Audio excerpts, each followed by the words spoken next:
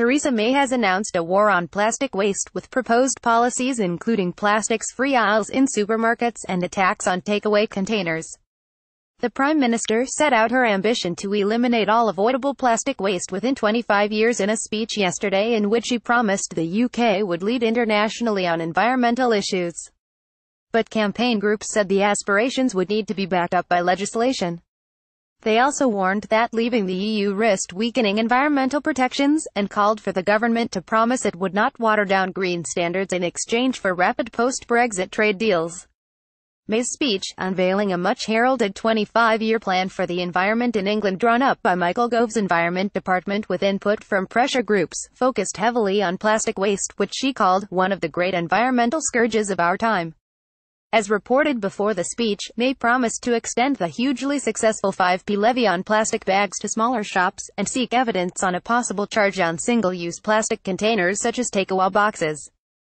Other initiatives include a plan to urge supermarkets to introduce aisles without any plastic packaging, where all food is sold loose, along with new research funding for plastics innovation, and aid to help developing nations deal with their plastic waste.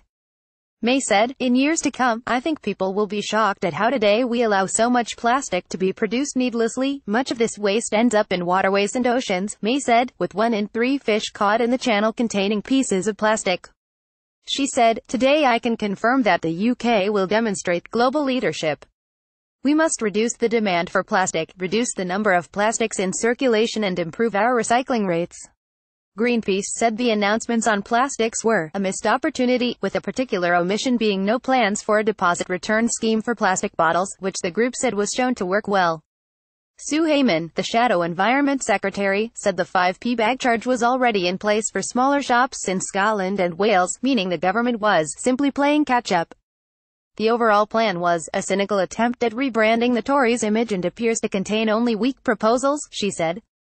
Speaking before the speech yesterday, Gove said he was reflecting on ideas such as a mandatory 25p charge for takeaway coffee cups, but denied that the proposals were limited in terms of immediate action.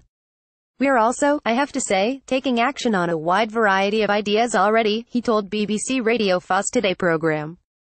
"No one could say that during the period that I've been at the Environment Department that we have been sloths or slouches. We have been taking action in a wide variety of areas in order to make sure that we enhance our environment." He added that Brexit would not result in a reduction in environmental protection. "I've already said that we want to set the global gold standard when it comes to the environment, and for animal welfare.